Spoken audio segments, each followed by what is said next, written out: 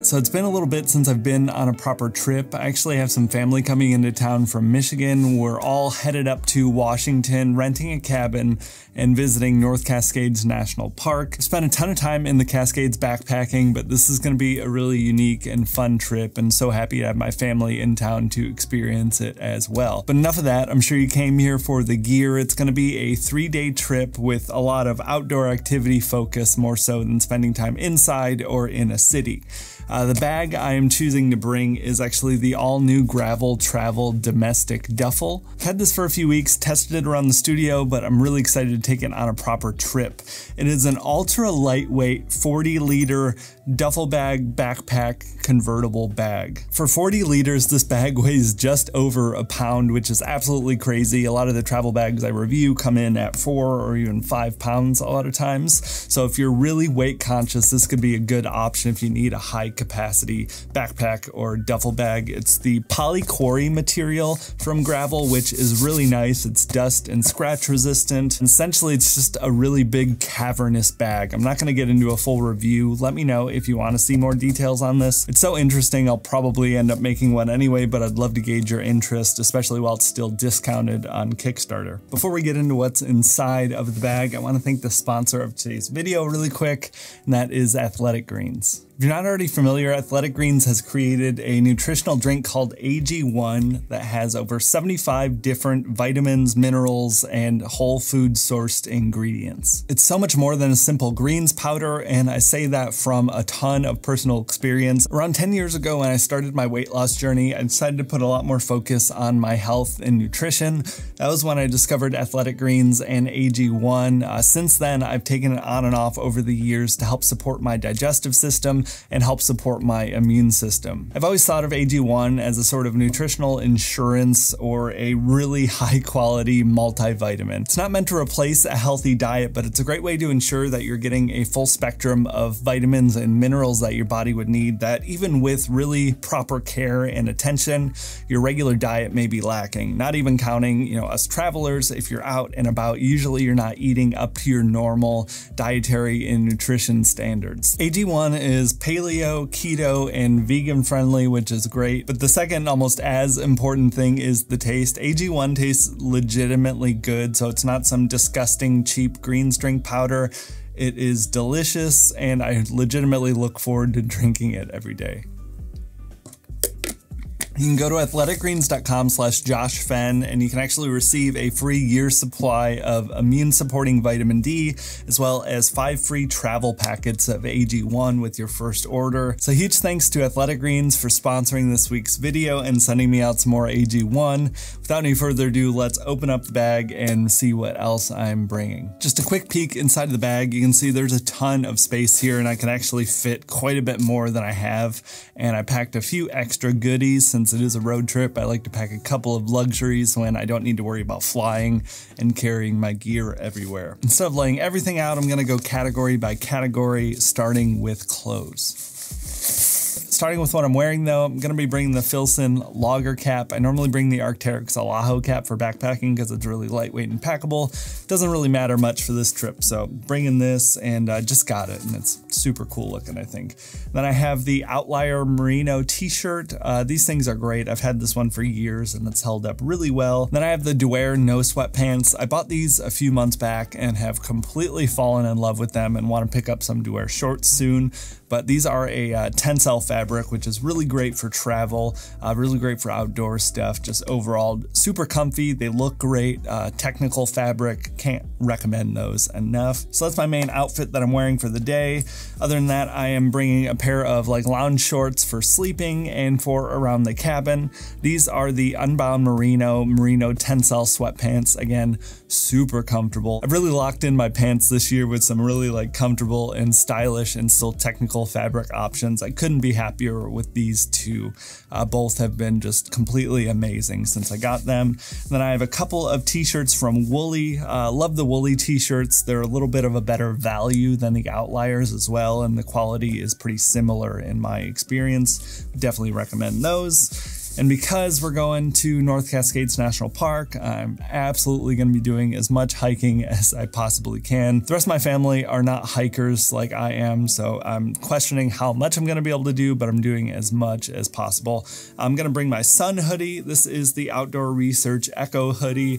Picked it up for the start of backpacking season this year, and it has performed wonderfully for me. Would definitely recommend that as well. Just really great for sun protection for travel in general, but if you do a lot of outdoor stuff, great option. And then I have the Outdoor Vitals Ventus hoodie. This is a synthetic hoodie, and a large size, comes out to 9 ounces. This thing is super light, super packable. It's my normal backpacking mid layer, and again, this thing is truly excellent. I wanted something really lightweight so I could bring it on the hikes with me. You want to be prepared with extra layers, even if it's warm, just in case things go down. But the Ventus hoodie is excellent, super lightweight. It's DWR coated as well, so like light rain, you won't really need a rain jacket or anything like that. Again, I got this at the start of backpacking season with my Outdoor Research Echo hoodie. Both have been an excellent combo for a base layer and mid layer. Socks and underwear, I have the Ex Officio Give and Go 2.0 boxer briefs. Love those things. I just picked up a few more in black. My other ones were in gray. And then I got some Darn Tough quarter hiker cushion merino socks. Those things last for years and years. Strongest and most durable socks I've ever encountered. For footwear, I didn't want to get my desk dirty, but I'm going to be wearing these Zero Shoes Terraflex 2s. They've gotten pretty muddy, but have held up really well durability wise. Super comfortable. They look nice enough to wear during the day, especially for an outdoorsy type of trip, and definitely adequate enough for hiking with the lugs on the back. And then just in case I'm doing any sort of like stream or river crossings or my feet get wet, I'm going to bring my Z-Trail sandals as well, just as a backup to have around the cabin if I don't want to wear the shoes all day long. For tech, I'm keeping things very simple. There's no cell service up there, there's no internet up there, so it's going to be mostly off-grid, so nice time to kind of get away from some of the tech, but still bring in a few essentials with me. For a small loadout like this, I love using these small pouches. This is the Air Split Kit. Been great. You can expand it out, shrink it, fits a pretty wide range of things. Bringing my Kindle Paperwhite with me, gonna do some reading, catching up on things. Just started Where the Crawdads Sing. It's one of my wife's favorite books and has been bugging me to read it. So finally breaking down and getting that read. So far it's been good. Bringing the Sony Link Buds. They're not without faults, but I do really like these. These are excellent for any sort of like outdoor activities, for hiking and things, because it lets in all of the ambient noise. Really important and good for safety. Really good if you're around other people as well, but just want to keep your earbuds in. I found these to be a lot better option for hiking than transparency mode with the AirPods Pro. For power, I'm bringing the Nitecore NB10000, a real favorite of mine, especially for outdoor activities because it is so light. I didn't want to bring MagSafe power bank with me because I'm the only MagSafe user out of my family that will be going. When you're the most experienced hiker, you always have to be prepared and make sure to take care of everyone. Bring in the 2-port Anker Nano Pro charger, 40 watts, nice and simple. It's going to cover everything I need. And then I'm bringing 2 cables, 1 Lightning, 1 USB-C. This one's from Nomad. This one is from Anker. I love a good braided cable. I made sure to pick longer options as well because, you know, cabins are pretty limited on outlets and power. You want to make sure that you can reach your devices if you need to while they're charging. Keeping things pretty simple for the Dopp kit, but I am bringing some liquid since I'm not flying. I don't need to worry about my liquid-free Dopp kit setup. This is the Gravel Travel Explorer Mini. I used this in a long-term travel loadout I did somewhat recently. That was actually the Explorer Plus, but the same material and a lot of the same designs. These have been great. You know, I love the materials that Gravel uses, both in that duffel backpack as well as their little Dopp kits. Not too much to report on here though. A few days in the cabin, don't need too much in terms of toiletries. I've got a little travel simple deodorant. I have my toothbrush. This is a bamboo toothbrush, also from Gravel. I've been really enjoying that and actually use it at home now too. I've got some little toothpaste tabs. Space saving or not, I love the toothpaste tabs. Just a lot more convenient and easy to use. Less packaging, less liquid being transported around the country too, so it's a little bit better for the environment. And then I have my face moisturizer, bringing the liquid of that. And then for soap and shampoo, body wash, face wash, all of that. The Beard brand utility bars have been an excellent choice. Use those at home all the time now as well, since I started using them in my travel kit. And then I have that stored in the Matador flat pack soap bar case. Great way to keep a soap bar from not getting all scummy or nasty in your Dopp kit. We've all dealt with that before, I'm sure. I know I have. I've had this for well over a year now, continues to perform great. And then for beard care, I have my beard oil, Temple Smoke scent, again, excellent. And then I have a little mini travel beard comb from Beard brand. They have a bunch of fun colors and stuff too. Nice simple Dopp kit, everything I need for a quick trip.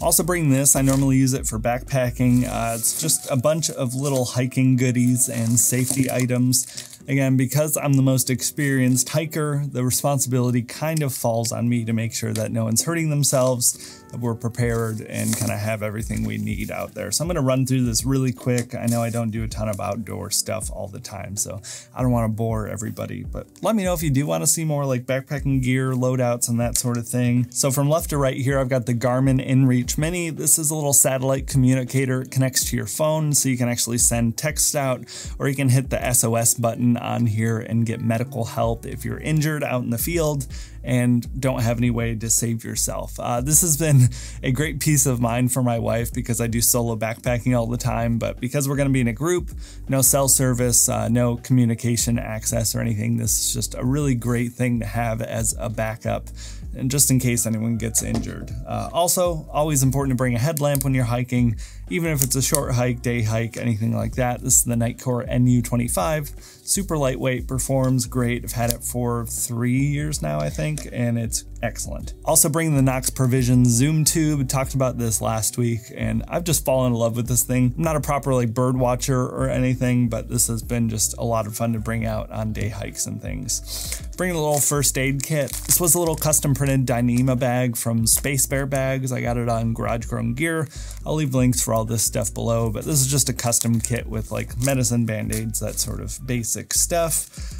This is my little bathroom kit. You got a trowel, hand sanitizer, toilet paper. Even on a short hike, especially if you're in a group, you're gonna save someone's day bringing this with you. I've got sunblock, I've got some bug spray, I've got a little UV chapstick, just because that always lives in there, and then I have the Leatherman Squirt PS4. This lives in my little ditty bag pouch for backpacking, so bringing that as well. Just the last few miscellaneous items here, bringing my Lark bottle movement. Love this thing, it's definitely my water bottle of choice for any sort of travel and trip. Bringing the AeroPress Go, and I've actually gotten quite a few questions recently about more details about how I use the AeroPress Go in regards to coffee beans and grinding and that sort of stuff. It's kind of a case-by-case, trip-by-trip basis situation for me. Sometimes I bring beans, sometimes I buy beans at whatever local roaster in the city that I'm traveling to. Really depends. This case, there's going to be no coffee around, so I'm going to pack some beans in here. These are just little reusable bags my wife found somewhere, not sure where. And then I'm bringing my little hand grinder that I normally use for camping. So nice and rustic, fits with the whole cabin vibe, and performs really well for a decent cup of coffee while you're traveling. Also threw in, just because this stuff's all going in the kitchen, bringing my couple of AG1 travel packs. I hope you all understand how legitimately excited I was to have them sponsor a video. I have spent thousands of dollars and absolutely love their product, so I was so happy to hear from them when they reached out. It's excellent stuff. Go check the description again. And then lastly, I've got the Able Carry, Able Cooler. This is a little backpack fitting sized cooler I got at the start of this year. It's truly great. Great to have summit beers when you're hiking, or just end of the hike beers if you're not in the mountains. Also really good for road trips. Keep this in the car, keeps some drinks cool. You know, we've got a 6 or 7 hour drive up there, I think. So it should be a fun time. So happy to have some family visiting again after all of the nonsense that the last few years have been. It should be a great trip to have never been up there. Thank you all so much for watching though. That is it for the loadout. I'd love to hear if you have any trips coming up. I've got a trip to Austin coming up, a trip back to Michigan in a few months as well, and then a trip to Nevada. I've got a loaded travel schedule. Should be doing quite a few more of these as I go on those trips. Thank you again for watching, and I'll talk to you in the next one.